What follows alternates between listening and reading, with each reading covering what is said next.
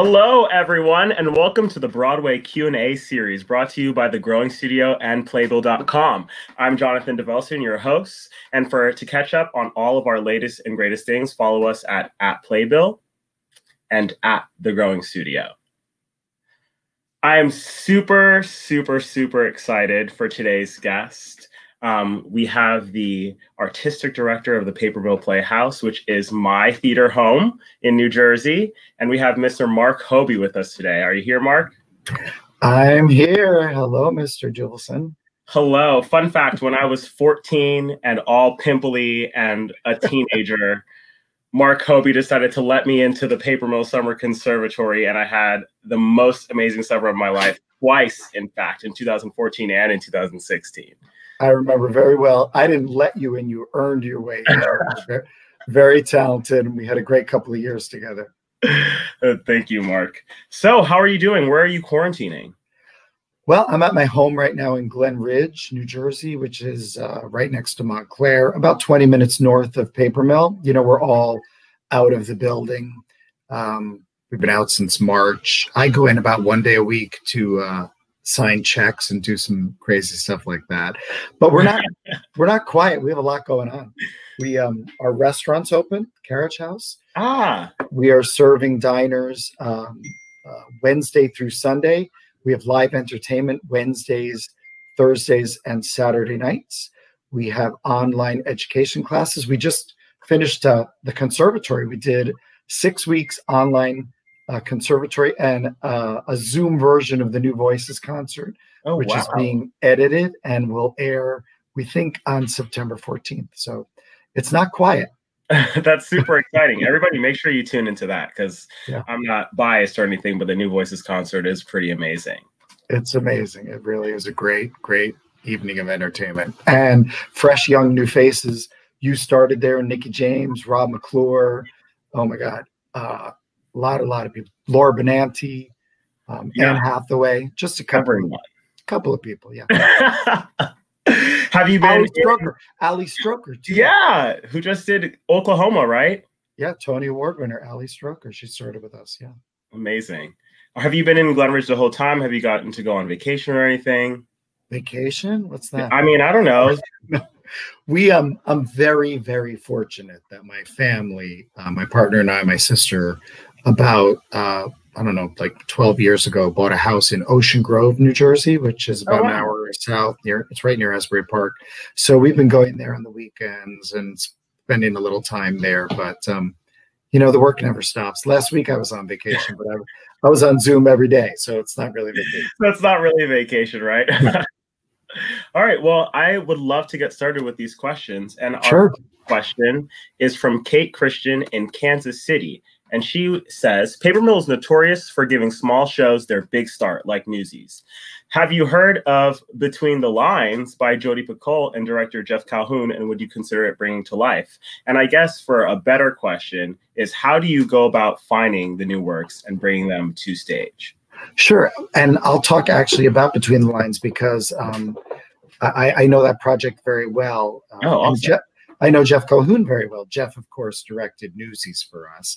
But Jeff and I go way back. We were in school together at Northwestern University.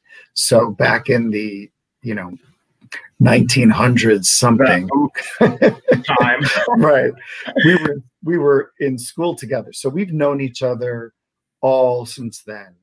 And Jeff and actually Daryl Roth brought me Between the Lines to look at, and we did review it. I thought it was a great piece based on Jodi's work, but it didn't at that time fit into our schedule and what we had been planning. So it's had a couple of productions already, but it's a great piece. I'm sure it will find its way. So how do we find new shows? Oh my gosh, it's a lot of ways.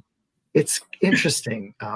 We find a lot of them by attending readings and workshops, usually invited by a creative, like Andy Blankenbuehler, we're working on a project. He invited me to a reading of something last year, or just producers that we know. We also will get recommended shows. We don't take any unsolicited offerings. Like there's a lot of people, everybody's written a musical, And a lot of them people try to send them to us, and that's a challenge. We're a very small artistic department, actually. It's myself, our associate artistic director, Patrick Parker, half of Chris Slavic, who is our associate producer, and half of Stephen Augusto, who I think you may know, who works in education and artistic.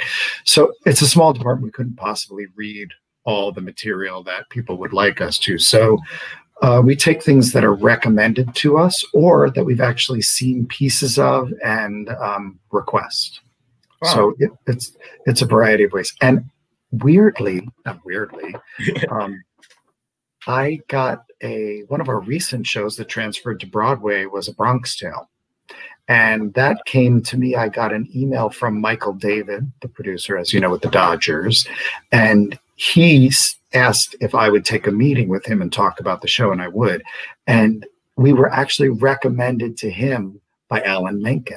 Oh, no way. Right. Well, we had done Newsies and a bunch of other shows, and Alan had written the music for A Bronx Tale, and they were looking for a home for A Bronx Tale. I mean, and so he was talking with Michael David and said, have you talked to Mark Hoebee and Playbill, because they're great. And so, you know, you never know where the good stuff's going to come. Yeah, it's just such a small world, man. It is. It really is. And you know, it's about relationships, right? It's about building a trust with people, having good experience, and then recommending them, like I'm recommending you to everybody I know as a performer and other things because I've worked with you. No, but it's true, right? And that's how shows work. That's how the whole business works. Yeah. Well, I have a special guest who is a viewer and that wants to come on and ask you a question. So I'm going to bring him on. Great. Let's see. It's me. I'm the special guest. Marcus Shack now. Wow, this is like summer 2014, like a reunion. I love it. You guys were in it together, right? Yeah. That is crazy. I have a memory, I believe, Marcus Shack now, that you had a pool party at your house. That's true. Hold on though, in New Jersey, and I drove my son there, and the whole conversation in the street at like 12:30 at night was about Shanice, who had her final callback for the Wiz Live, and then she went on and got it. Shanice Williams. But that was at Marcus Shack and that was pool party. The man legend. Marcus, you have a question for us, don't you? Yeah. So my question is, currently in 2020, when things are changing quickly and in a big way, culturally and politically, how do you see Paper Mill evolving artistically in the years to come? Well, you know, we've gone through a major change in the last 10 years under my leadership and since our financial crisis in 2008. And we've been really lucky that we've been able to make a shift and educate our audience to have an appetite for new works, like they like and want to see and get excited about seeing shows that are in process, right? That are not revivals. And that opens the door for us to bring in new projects, new creatives, new directors, all of that. So, you know, we already have kind of an open door, which is great. In response to what's happening sort of socially is we are very aware that Paper Mill, as an 83-year-old institution, has a lot of I'd say growing up to do, right? Responding to the current climate and just changing the shape of what we see on stage, who our creative teams are, who our staffs are. And we're working pretty diligently about that, all of that right now. I mean, we're just questioning in this moment. That's kind of a pause. I keep saying we're in suspended animation. It's giving us the opportunity to question everything about our organization, the business model, the staffing, the product we put on our stage, who our audience is, who our supporters are, funders, individuals, all of that. We're all going to have to reinvent ourselves moving forward. And when we come out of this, which I hope will be sooner rather than later, you know, we want to be a reflection of our community. And I've always been one to say we want to invite in as many partners as possible. And that means on every level, right? musical theater, you don't do it by yourself. You know, you don't sit in a room and create a show, right? You need a lot of partners. And I think the more partners, the better. So that's kind of where we are at this moment in time. Okay. How are you? Where are you? I'm great. I'm in New Orleans. So yeah, we're doing great. Party town, New Orleans, right? Well, not currently, but yeah. Well, Marcus, it was great to see you. Thank you so much for coming on and asking a question. Thanks. When's the next pool party? Not that I was invited. I didn't go. I was a parent. It is an all-inclusive, exclusive. You will get that invite soon, Mark. Okay. Great to see you. Great to see you. Bye, Marcus. Well, that was a blast. Yeah. Yeah, I tend to be good at them. What can I say? You guys were also a very good group that year. Those years that you were in it, it was a lot of talent. If I knew, I would have put on my blush if I knew that I was going to get all these compliments while being on live today, man. Your next question is from Greg Yanakura, and he's at home. I don't know where home is, but he says, oh, well, okay, this is a more specific question. He goes, what goes into selecting a season and the actors who will be performing in them? Sure. Well, selecting a season is very complicated. And for us, I always say there are the shows we would like to do. There are the shows we can get the rights to do. And then there are the shows we can afford to do. So, you know, the bottom line is financially, we have to figure it all out. So that is a big piece of the puzzle. In the shows that we would like to do, there's titles of revivals that we'd like to, you know, put our own production, our own spin on those productions. And then, of course, these brand new shows, the enhancement deals that come with commercial producers. Now, we're not in control of those. We don't own those projects. So we court them. It's kind of like dating. You meet a commercial producer, you see the project, we like it, right? We're on the same wavelength about it. Seems like a great piece of musical theater that would be good for our audience. And then we do kind of go through a little dating process where we get to know each other and can we work together, right? Do we have the same vision for the show? And then do the finances work, and then do the calendars line up, all of that. So that's one thing. And then the other part of our challenge is that we're so close to New York. It's a blessing and a curse. We're, I think, 13 miles as the crow flies from Times Square, although that can sometimes take you an hour to get there. But 2 hours, who knows? Right. But so we have access to great designers, directors, talent. But because we fall within this 25-mile radius of Manhattan, we get shut out of the rights from licensing houses. So, because we're too close to New York. So if there's a show running in New York or on tour, we can't do it until it's done. And if someone has an option on a show that they want to do a revival of, we're shut out. So a little story, when I first started at Paper Mill, I wasn't running it. I was the associate director in the artistic department then. They said to me, what show would you like to direct? What's the show you'd really like to direct? And this was in the year 2000. And I said, how exciting. Okay. Yeah, I was 22. No, I wasn't even that. But I said, I really want to direct West Side Story. It was the first show I ever performed in. I did it in college. I really want to do that. So, but because it was on tour, and then because there were 2 revivals, and it was on tour again, we didn't get the rights to that show until 2016. So it took 16. Now, other theaters all over the country could do it, but because we were so close to New York, and someone had the first class rights option, we couldn't get it. So it's complicated. And then add into that partnerships with other not-for-profit regionals. We work on shows together with them. So I think some people think I just sit in my office and write down titles. Next year we'll do, Color Purple, White Christmas, Benny and June. I wish it was that easy. And we're working on these lineups all the time. Like I'm working already into the 2021-22 season. on shows. And we're getting the rights to revivals that we'd like to produce and talking to creative teams and commercial producers about projects they have that have a long runway to get them up. So it's an ever-evolving process. And I typically don't sleep much between November and February because that's the window in which we have to decide. We have to put names on the paper and really start budgeting. And if I told you, typically we go into the end of November, it's around Thanksgiving, and I have a list of shows that I think we might do. And if two or three of them stay when we announce in February, that's great. It changed a lot.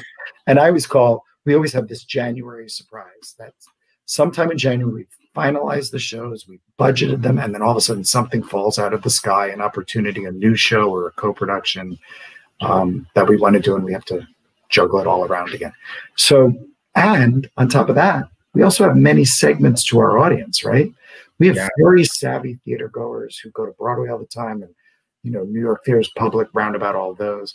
We have families that are in the suburbs that have a variety of ages, from kids to grandparents. And then we also really, really speak to young students. So that's a lot of different segments of audience to try to please in 5 shows. It's insane. Yeah. It's exciting though. Never dull. Never. No. Well, I have 2 guests that I would like to bring on to surprise you with if you're around that. I'm up. Oh no. Hi. Okay, it's Cinderella and the Prince. Yeah, I thought that would be fun, Oh, first of all, I love you guys, Ashley and Billy. I miss you. They were both on a little talk show I did a couple of weeks ago. They are two. It was fun, right? I have to just say before you talk, 2 of the most talented, giving, just great people and wonderful performers that I've ever worked with. And talk about magic and Cinderella, it's filled with magic, but that's all fake magic, right? That's all stagecraft magic. But there was some real magic that happened in the room with that company and with these 2 leading the way. So absolutely. I saw it 3 times, fun fact. I saw it the first dress rehearsal, and then I saw it on, I think I saw it on closing, and I saw it sometime in the middle of the run, and I loved it. Wow. You're a diehard. I mean, I try. I really do. Ashley and Billy, how are you? I'm good. Good. We just drove down to Georgia, so we're kind of exploring out into the world a little bit. So that's exciting. I'm getting to spend some time with my family, and we're going to be down here for about a month, which is really nice. But it's good to get out and move to another home base. Yeah. What about you, Ashley? Oh, me? Oh. Sorry. Everything's breaking up a little. I'm like talking little bits of things. I am working at the Sullivan Street Bakery. I don't know if you guys can see. I'm literally on a break right now to ask this question. But I love working at the bakery. It's like on 52nd, right around the corner from my house. And I was taking my dog. Can you hear me? Yeah. Sorry. Absolutely. I took my dog to the dog park. And I became friends with this guy who was playing with my dog, and he was telling me how he used to have a hobby with making bread, but now he has this famous bread place. And I was like, yeah, whatever.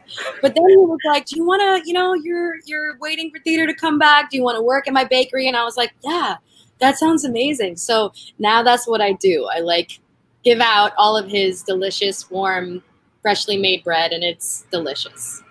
That's the best job, but also so dangerous for me. I feel like I would have gained 30 pounds already. Yeah. Bread is my favorite thing. And I was just in New York. So next time I'm in there for acupuncture, I'm going to come to the bakery. I will give you a big old bag of goodies, Mark Hoebee. I will give you croissants and bombolonis. It's Italian, delicious bread. Sounds great. Yum. Yeah. Hi. I believe that you 2 have a question from viewers that you got to ask for Mark. So who wants to go first? I can go first. Go ahead, Bill. pull up my question here. Well, Mr. Mark Hoebee, Bennett Godswell from NYC desperately wants to know, what is your favorite thing you've ever seen at Paper Mill? Well, you mean besides Cinderella? Obviously, besides. That's implied. Right. I've been really blessed to be a part of so many incredible projects. Cinderella really was one that was terrific. Beauty and the Beast and West Side Story that we did were great as well. But I think one of the most special projects I've ever been involved in was Hunchback of Notre Dame that we did with Alan Menken and Stephen Schwartz. It's their only theatrical collaboration on stage together. They've done movies, and working with Disney Theatrical, who's just an incredible partner. I can't say enough about them, but that show was, I would have watched it every single night. I just was so moved by the story. Incredible cast: Patrick Page, Sierra Renee, Michael Arden, directed by Scott Schwartz. There was something very spiritual about it, and very theatrical. Sometimes we get overwhelmed by trying to create too much on stage. I like more conceptual musicals where the audience has to bring their imagination, and there was a lot of that in that show. And there was something very because it takes place in a church, right? But it was almost, and we all talk about the theater as a temple, right? There was this really magical marriage about that story, the music, and the event. It was one of the highlights of my life, for sure. I saw that. It was absolutely stunning. And the live chorus in the background and the voices. I mean, it was really something very special. Yeah, I mean, when have you been in a musical performance, sometimes in opera and things like that, where there are 50 voices on stage singing to you? This incredible Alan Menken, Stephen Schwartz score with really emotional music, and really a passionate love story, and one about sacrifice and about the other. It's all about the other, right? We know that, being in the theater. I think we all came to the theater because we felt like we were the outsider, right? We were looking for a community, but just really great. But that's just one of many. I could go on and on. That was really special. Thank you, Billy Ty, for that question. Well, thank you, Bennett Godswell. Ashley, you have a question. Okay, my question is, Jania Addis from Summit, New Jersey wants to know, do you ever think about doing a season of all new works with all the success you've had when they're done? Yes, and in fact, I would love that. The challenge for it is that new works take more time.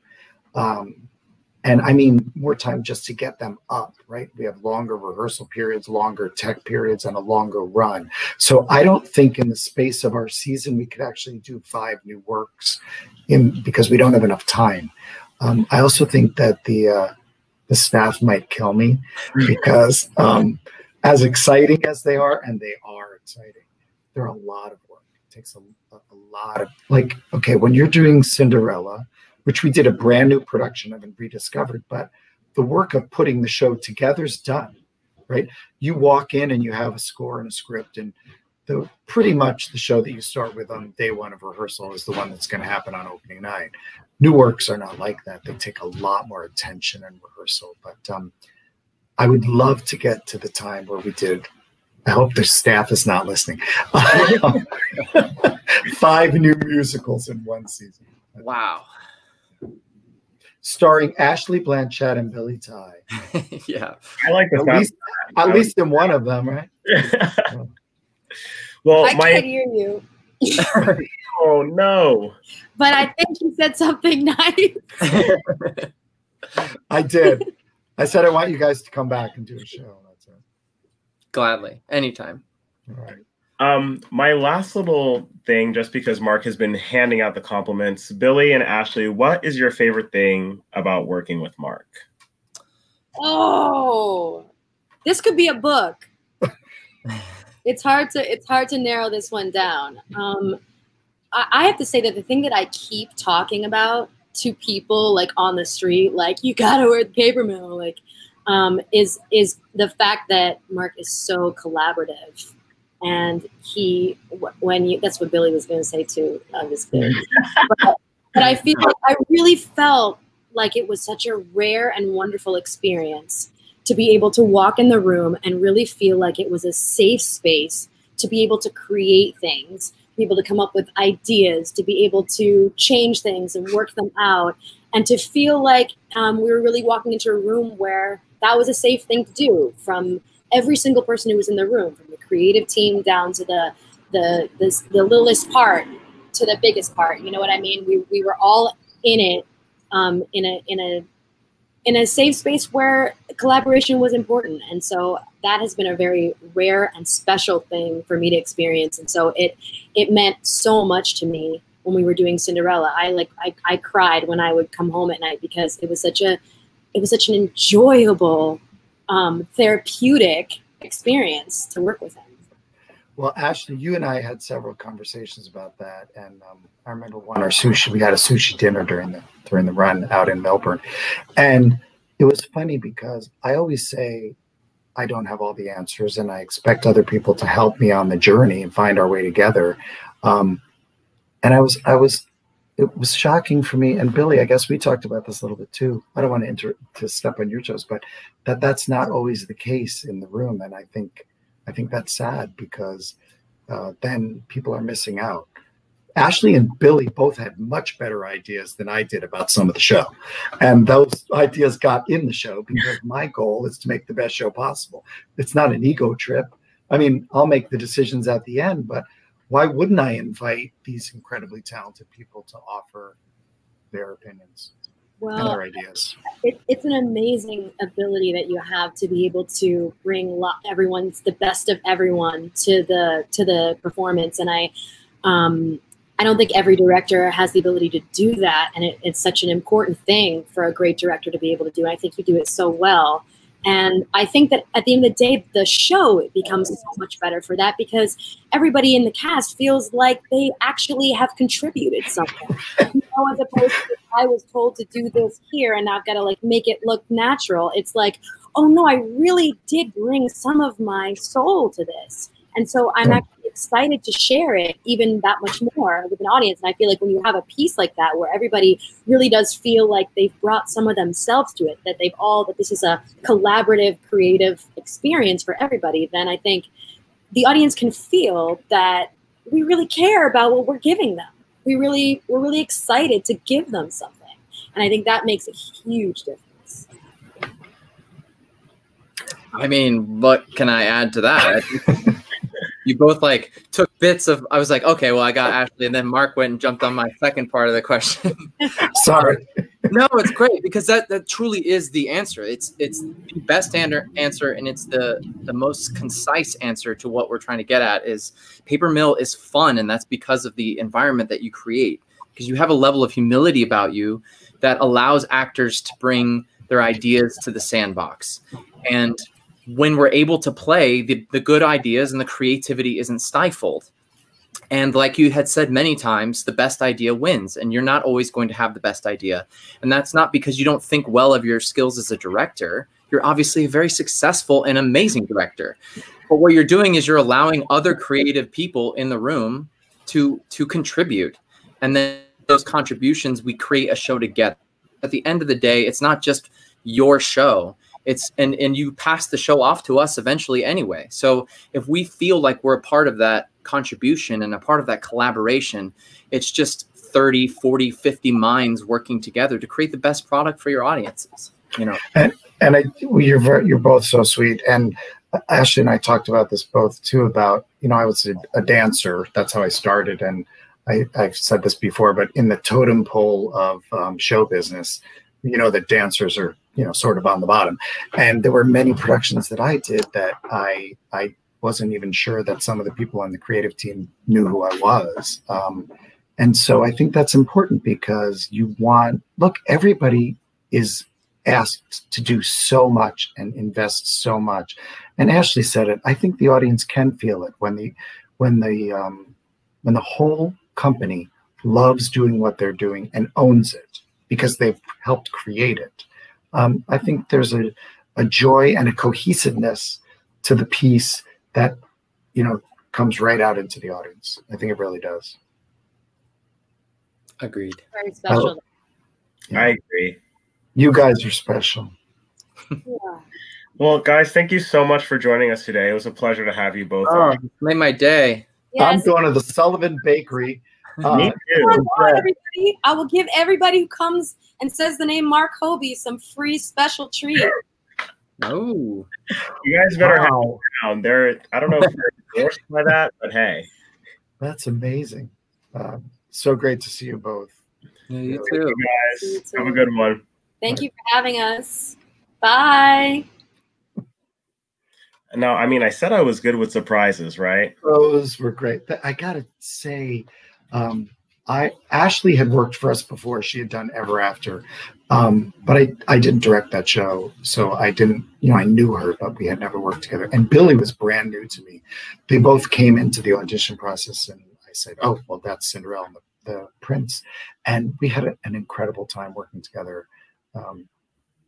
They're exactly those kind of people that you saw there on the screen: fun, open, energetic, and talented, and just really, really full of love. I mean, great people. Good choice. I Thank you. Your next question, since we were talking about Hunchback, is from Landon Smelter in Grand Rapids, Michigan, and he wants to know what was the process for designing and constructing the set for Hunchback. Well, that was Alexander Dodge who designed that set, and it was so exciting. And it was a challenge. We partnered with La Jolla Playhouse out in California. So Disney Theatrical was the commercial entity and producer, and then it was a collaboration between La Jolla Playhouse and Paper Mill. It started in La Jolla and then moved to Paper Mill. So that's always a challenge for a designer, because two spaces that are somehow different that have to deliver the same piece. And Scott Schwartz, the director, was so intent on getting a community element into the show. There are only really about 18 cast members, but then there was a choir of 36 people on stage every night. Is that right? 36? Or 32? 8 times 4 is 32. 32. But so providing an environment that was a church that echoes Notre Dame, that has these huge bells. It's a bell tower, also can morph into different places that the show needs to take you, and to have this community element of 32 choir members on stage the entire time was quite a mountain for the design team to climb. And Alexander did it beautifully. It went through several iterations, as any set design does, but it was fantastic. And we were just talking about this the other day. For anybody who saw the show, there was a huge bell, I don't know what you call it, arbor that came in with these enormous life-size bells from Notre Dame. That whole thing weighed 3 tons. And the bells that moved were actually synced with a computer to sound effects, so that when the bell swung and the clapper hit the bell, that's what set off the echoing sound in the chamber. And Gareth Owen, who's from Germany, was the sound designer, and he added a bunch of surround sound into our theater. So when those bells rung, it shook the rafters, I guess. But yeah, Alexander did an incredible job. That's amazing. With the creating that environment. It seems like that, for specifically that project, it was extremely collaborative, like on all levels, to kind of make the show what it was. And it was a departure kind of from some of the typical Disney product. It wasn't, it's not a happy story. Esmeralda ends up dying, and there's death in the show, and there's heartbreak. But they were very committed to telling the story that was birthed out of the novel, right? Mm-hmm. And getting all the great Alan Menken, Stephen Schwartz music in it, and the characters that were created for the Disney animated film. But having this live experience that was much deeper than that, and I think that's why it resonated. People still talk about it. I still am emotional just like thinking about it. But yeah, it was great. Really, really. That's fun. Well, I have one more guest that I would like to ask a question. You may or may not know them. I don't really know. All right, let's see. Hannah Skokin, come on. You definitely know me. I know Hannah from, okay, Hannah's another former student of ours who's now a professional actress, but were you like 10? I was 10. Our summer musical theater conservatory, which is a professional training ground, audition-based, as you guys know, but just for anybody who's listening, we have about 120 students between the ages of 10 and 18. You can do it from 10 until the summer after your senior year in high school. And there are a lot. How many years did you do it? I did it every single year. eight or 9 years. Yeah, and then I interned the year after it. So technically 9 years.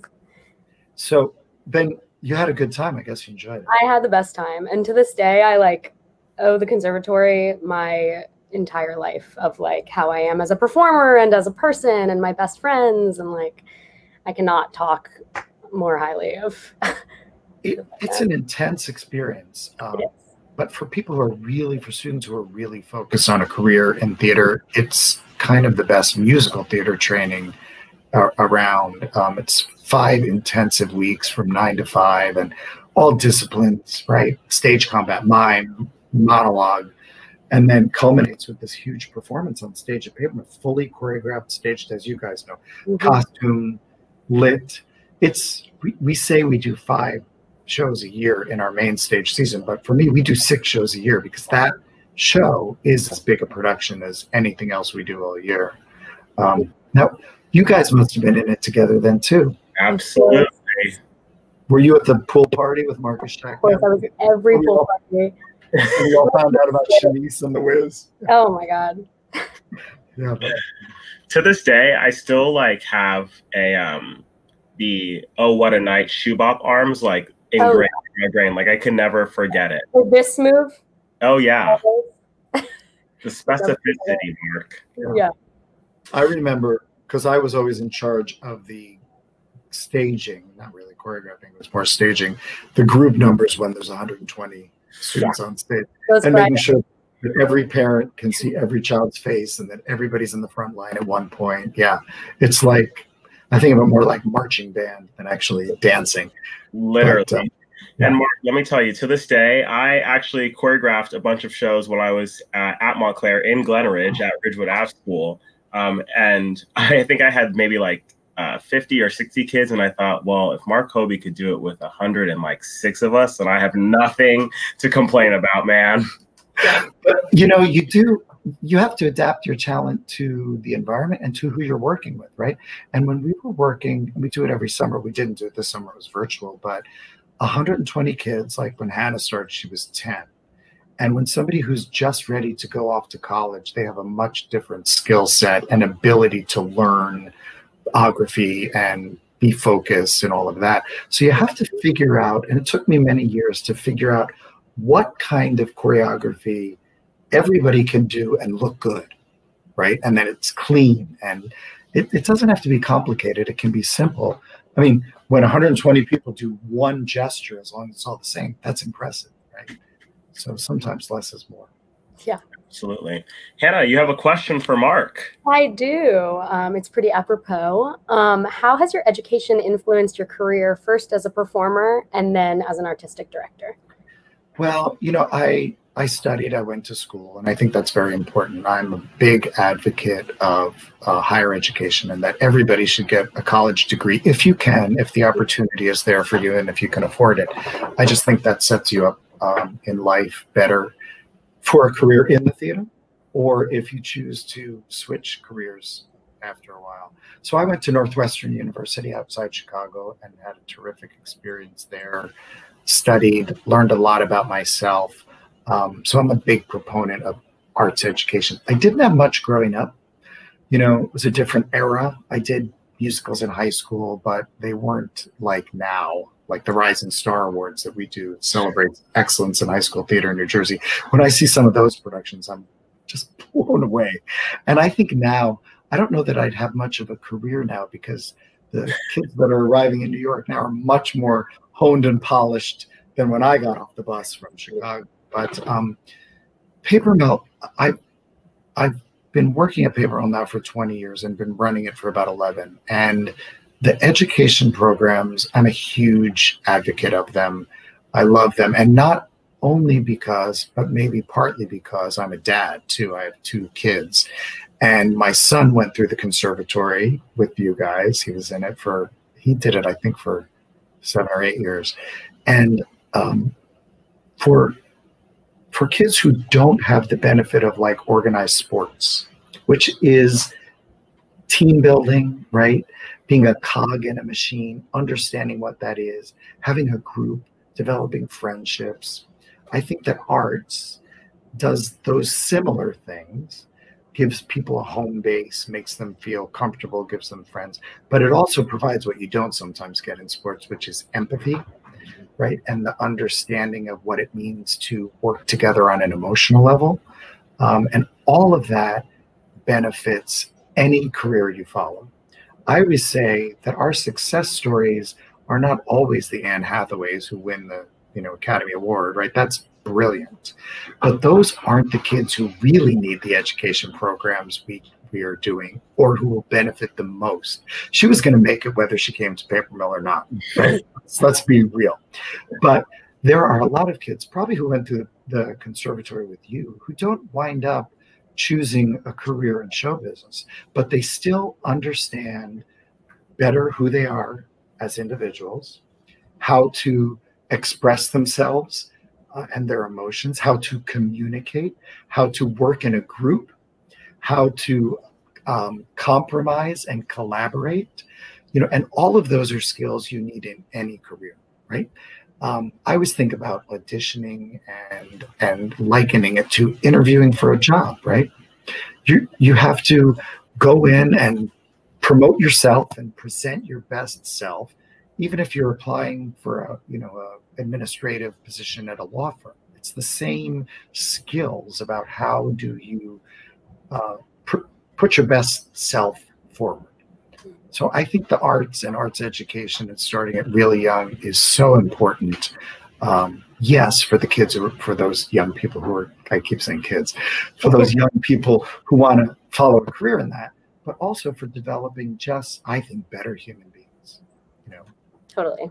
Well, I just graduated from college, if you could believe it. So I cannot. Were you at NYU? I was at Pace. At Pace. I knew it was in New York City. Yeah. So great time to enter the world of show business. Yeah, right. Well, every lesson I learned as a conservatory student has carried me into college and hopefully beyond. So, and the idea about focus, mm-hmm. Really self-motivation, which is so much a part of being a performer, right? No one sits there and is going to hand you every piece of work you need to do. You have to memorize your lines on your own. You have to woodshed all of those harmonies. There's a lot of stuff. You have to work on your own choreography, so when you come back to the rehearsal, you know it and you can expand upon it. That kind of work ethic is great for any career, and I think creative people, that's why they're sought out in other industries, because they come with lots of ideas. Mm-hmm. They understand how to focus. They understand how to work with a team. All of those things I think you learn through the arts. Totally.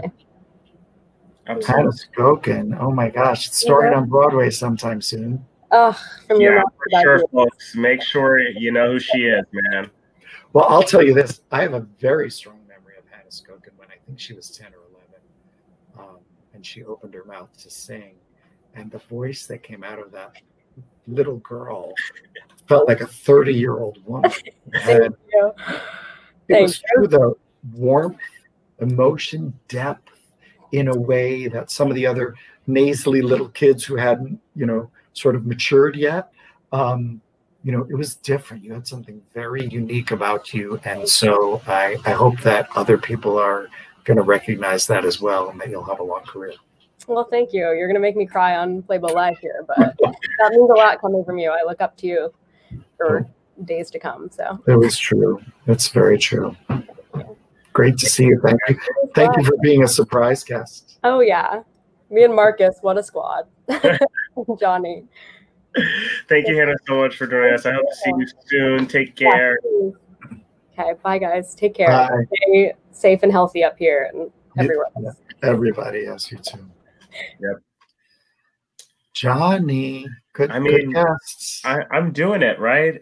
Very good surprise. And I would just like to say that it is a testament to you that I was able to ask if someone wants to come on live, and 1 million people were willing to come and just talk about how great you are. Oh. And I can say that my experience at Paper Mill, what I loved is that you never ever treated us like kids. You treated us like professionals, and you didn't hide anything from us. I got to learn what was happening with the lights. And when something went wrong, we all stood on stage and we watched you to deal with it with grace, effervescently. And that's something I really appreciate, just like going on through life. And like, it taught me like to have respect for everybody in the theater, no matter what job they're doing. And it's so— Isn't that true? We talk about that all the time. Two things. One is that I think in your learning process of becoming a performer, you should understand what a stage manager does and what a lighting designer does, costume designer, what the crew is doing. You don't have to do each one of those roles, but every one of those people is important. The musical director, the musicians, to supporting what's happening on stage, right? If you're the performer on stage and you don't have lights and an orchestra playing and someone calling the cues, you're standing in the dark, right? And an appreciation and an understanding for what those people are doing, I think, is so important. It makes you a better performer. And the other thing I think you said, which I believe fully in, is that we treat the students in that conservatory program like professionals. It doesn't matter whether they're 10 or 18. We expect the same work. You know, I mean, we're a little more forgiving for the 10-year-olds, right? But we ask the same commitment, the same dedication. And then when we get on stage, we're very specific about, you know, it's a union house and this is what is expected of you. And, you know, I think that's important. It's important for us to treat kids like professionals, like adults, because we're asking them to give that back to us. And it shows in the performance. It shows people are blown away by the stuff that you and Hannah and Marcus and Shanice and all of those young people do at that level, performing at that level. Absolutely. Well, my final question for you is going to be from me. And I want to know, what do you see or what would you like to see for Paper Mill in the upcoming years as it continues to grow? Oh, we have a lot of dreams, actually, for Paper Mill. I feel so lucky. We were right until coronavirus and everything that's shut down the country at this moment. We were riding an incredible wave. This year was looking like it was going to be our 8th year in the black with a surplus financially, which is incredible for a not-for-profit regional theater, I think. Excuse me. We, you know, had I think, I can't remember, I've lost count how many world premieres and American premiere shows that we've done under my leadership. It's somewhere in the 20 and 30. Moved 4 shows to Broadway, on national tours, you know, international productions, Hunchbacks being done all over the world. So that's thrilling. What I would like to see is growth in the organization, and we have plans. We'd like to expand the theater into the town of Melbourne. Well, we on March 3rd, right before everything shut down, we had opened the Paper Mill Studios downtown. 2 brand new beautiful studios to expand the education programs. No one's ever used them. they've been closed because a week later, coronavirus shut down the country. But we'd like to have a bigger footprint downtown, become a cultural corridor into the town of Melbourne. And it has 2 reasons. One, it's to grow our education programs really, but then also to really be more engaged with the community. And when I say the community, I mean, of course, Melbourne Short Hills, but also Essex County and the state of New Jersey. I feel like we've done a good job actually exporting our product, our artistic product, to the world. And now we want to really make sure we're doing that good a job with the relevance we have to our community. And a lot of that is through the education and outreach programs and access. You know this, we're a big leader in access. We're the first theater in the country to do a comprehensive autism-friendly performance and led the charge with that. And we want to expand that as well. We'd like to be a teaching hub. Lisa Cooney, who runs the education department, we always dreamed of bringing that woman, love her to death. Amazing. That whole department's great. Bringing teachers who are mainstream teachers, but also teachers who deal with special needs kids to Paper Mill to train them how to deliver the arts to that community that has so many challenges, because we've seen the incredible growth that happens. So that's a goal too. So lots of possibilities when we all get on the other side of this dark moment. That's amazing.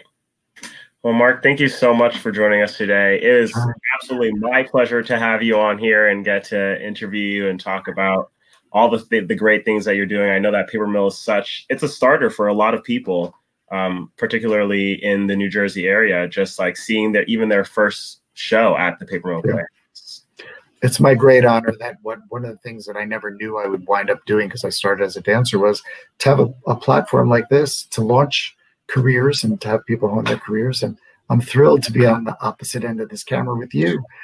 You're the boss now. You're my boss today. Just a little bit. Well, thank you so much. I hope you have a wonderful rest of your day and that you're staying safe with your family. I loved being here, and I will say hi to them. Thank you for having me on. Absolutely. Thank you. Thank you, everybody, so much for joining us with the Broadway Q&A series today. Tune in on Friday, where we have our college questionnaire series, and I will see you guys soon.